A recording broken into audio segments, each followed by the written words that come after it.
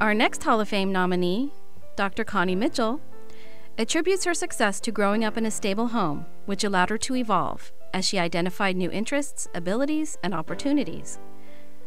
Connie was born while her dad, Jerry Mitchell, was a student at Long Beach City College. Jerry is a Hall of Champions basketball and baseball honoree who coached and taught English at Lakewood and Wilson high schools. Her mother, Dorothy Mitchell, also attended LBCC and later became an LBCC career counselor and teacher. Connie's parents arranged for her to join Saturday Spanish classes at age 5, which years later contributed to her receiving the National Hispania Medal for her achievement in the language.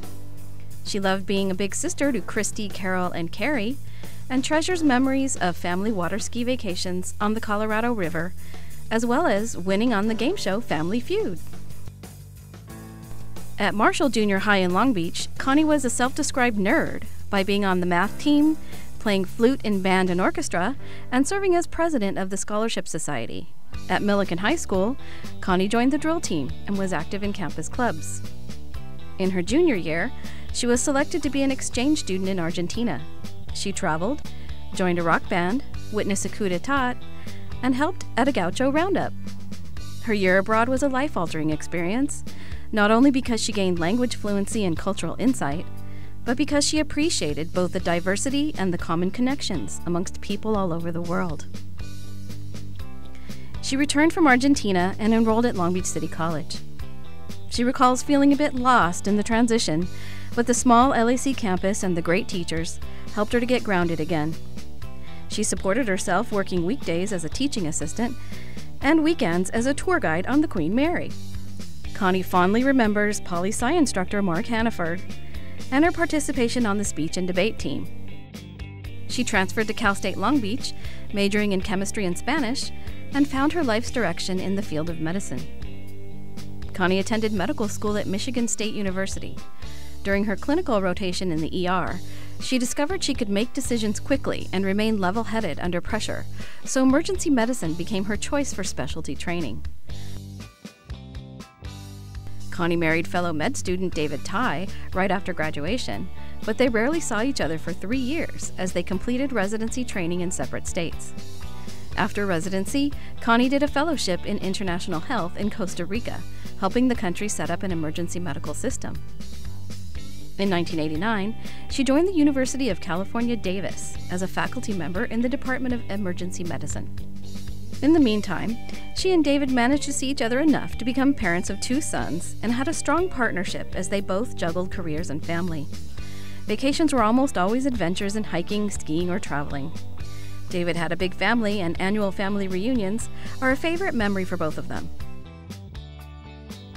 And the Mitchell Ty house is famous as the scariest house on Halloween, Connie's favorite holiday. At UC Davis, the emergency room nurses invited Connie to develop a training video about victims of domestic violence. As she gathered information, she discovered a compelling avenue for exploration and a need for improved healthcare intervention. The 1994 video she helped create is still shown today and was the first step to her becoming a nationally recognized expert in the field. She served as director of a statewide forensic training program for health professionals and authored California's clinical guidelines for the care of victims of domestic violence. She is the chief editor of a textbook titled Intimate Partner Violence, A Health-Based Perspective, which won an award for Best Medical Textbook of the Year in 2010. Wanting to learn more about how to prevent violence, she took another detour to obtain a master's degree in public health at UCLA.